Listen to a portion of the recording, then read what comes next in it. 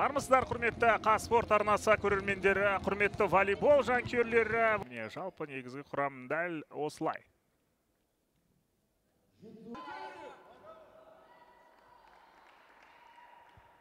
Марка Гыршича отправили на второй год обучения в школу волшебства. Должен сделать работу над ошибками. Гыршич, ну и останется ли в Жетісу, большой вопрос. Должен продлить еще контракт на 1 год. Ну а команда Қуаныш упускает возможность. Все мы понимаем, что в этом году Алтай не в том состоянии, чтобы бороться за золотые медали и сохранить чемпионство в Усть-Каменогорске.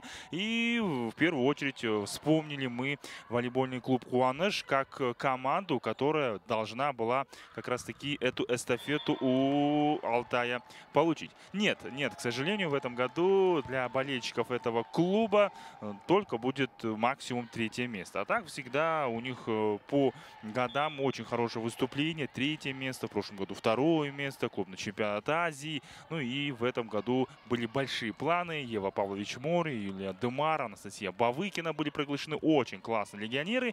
Но Туран все эти планы, задачи команды из Петропавловска изменил.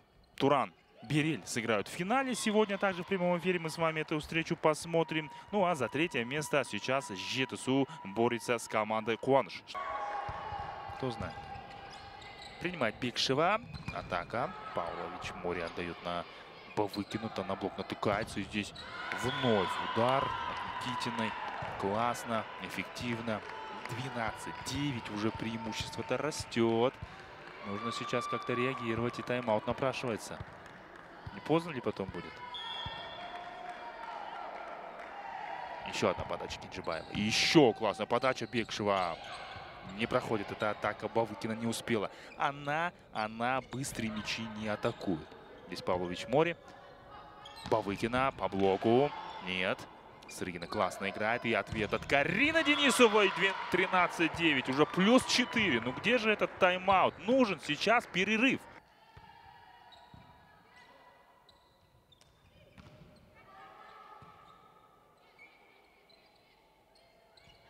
Карина Денисова, Мори, Бекшева қазір Белченко арқылы ойнады. Тағы да тосқауыл Мори, Бавыкина. Үлгерді қорғаныста қазір Батколдина. Ұпай кімге берады бұл ұпай бөлісу кезінде? Нақты айту қиын болып тұр.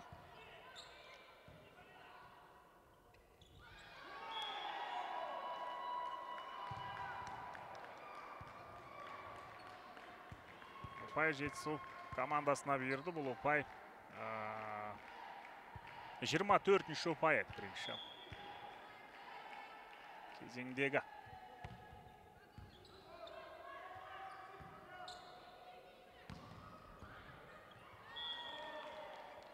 Ұпай санын 20-ға жеткізе алды Қуаныш командасы бірінші кезеңде. 20-да 24 және Михайл алаңға шығады.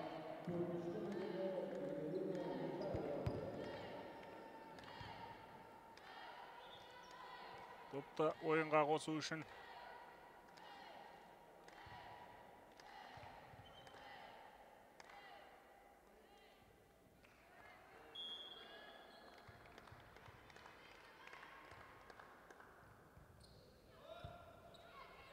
Батколдина кімге? Денисов арқылы.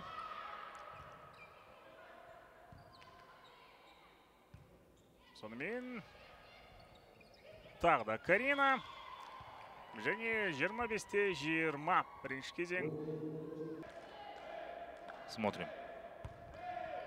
Мягкая подача. Садыхова опережает Кинджибаеву. Атака через Никитину. Блок. Отличный. Бавыкина с Уфимцевой все читают. И вновь туда же. Еще один блок. 1-0. Бавыкина и Уфимцева. Ну, здесь больше претензий, наверное, не к Кинджибаеву, а к Баткулдину. 2 раза туда, в ту же зону, где находится. Хороший петропавловский блок. И 1-0 с брейкового мяча. Все начинается во второй партии. Қуаныш впереди. И на подаче вновь Смирнова. Еще раз. Теперь уже на Карину Денисову. Та принимает, та атакует. Смирнова хорошо в защите. Бавыкина бить не будет. Это будет скидка. Садыхова на месте. Баткулдина первый тайм. Чумак не получается. Сейчас, если так будут продолжать играть Жетісу, то выйдет Анна Тарасова однозначно. Пятая попытка набрать очко. Чумак. И здесь не получается. Слишком мягко. И удар плотно не получился. А здесь Бавыкина ошиблась. Гмар на задней линии.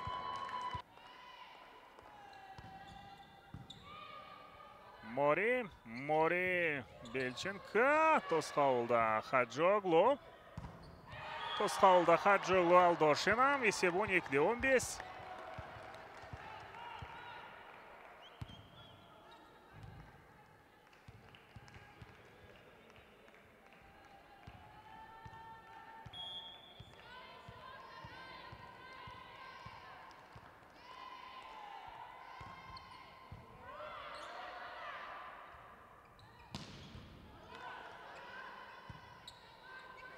Алдошина. Есеп 13-15.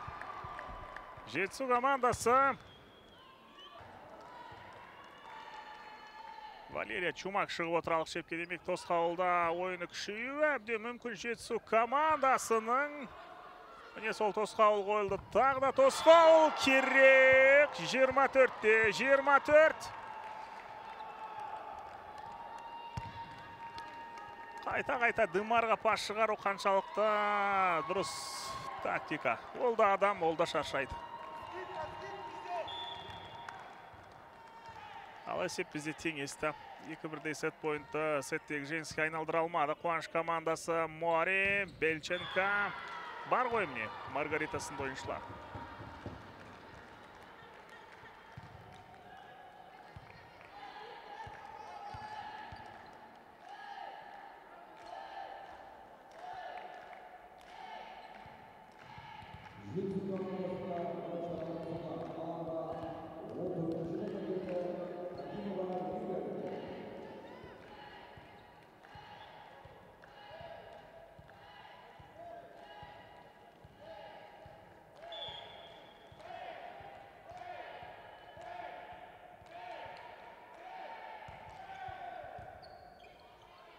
Юлия Екимова шығып отыр алаңға, және көмектеспеді бұл өзгеріс.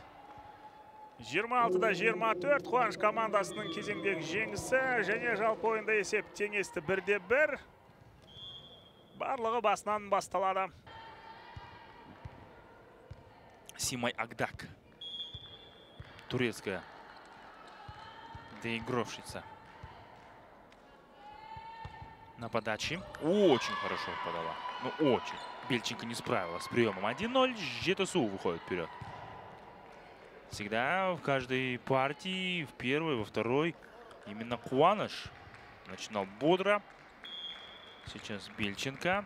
Ну, в принципе, на задней линии хороший прием от Бавыкиной. Забегание Уфимцевой. Здесь блокаут по одному.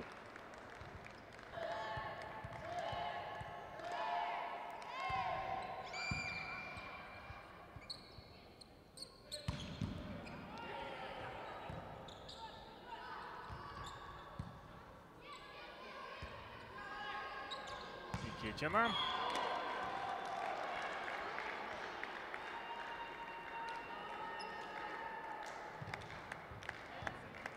Он төртінші ұпай Жетісудан.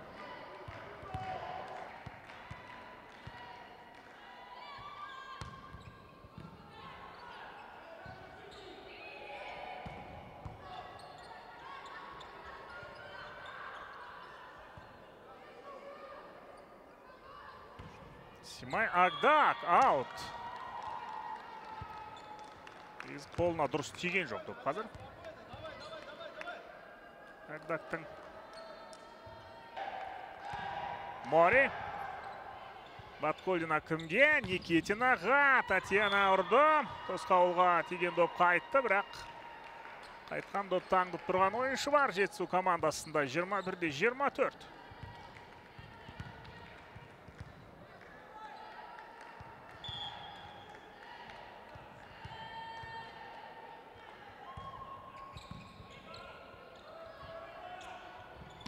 Бельченко. Кезең аяқталды. кезең аяқталды. Бұл кезең жеңімпазы Қуаныш командасы. 25-те 21 есеп. И сейчас посмотрим, как в четвертой партии сыграет в первую очередь команда Жетісу. 25-20 они выиграли первую партию, однако последующие две проиграли, хотя могли и завершить уже этот матч счетом 3-0. Ну, не тут-то было. Смирнова, начинаем смотреть четвертую партию. Подкульдина, мяч охраняет. Чумак, Демар, Моринова выкинут. А по блоку Никитина на месте. Будет подключение Карины Денисовой. Блок. Демар. Здесь передача на нее же в шестую зону. Комбинация, которую, наверное, каждый блокирующий ждет от Қуаныша. Еще раз Демар. 1-0. Брейковый мяч.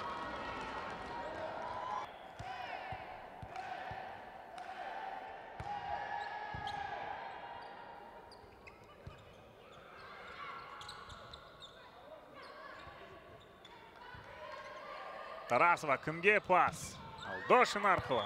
Татьяна. Алдошина. 11-де 16.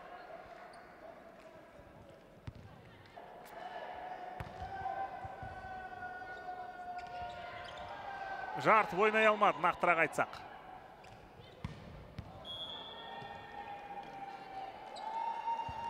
Бірінші төреші ұпайды Қуаныш командасына беруде, бірақ асықпай қазір бейне қайталауға жүгінеміз. Өйткені Марко Гршич жоқ. Бейне қайталау сұратпайды да.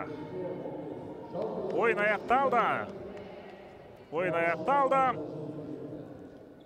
Қуаныш командасының жеңісімен аяқталған ойын. Бірінші кезең 25-те 20 Жетісу командасының пайдасына, кейін 26-да 24, 25-те 21 және 25-те 15 Қуаныш командасының пайдасына осы үш кезең.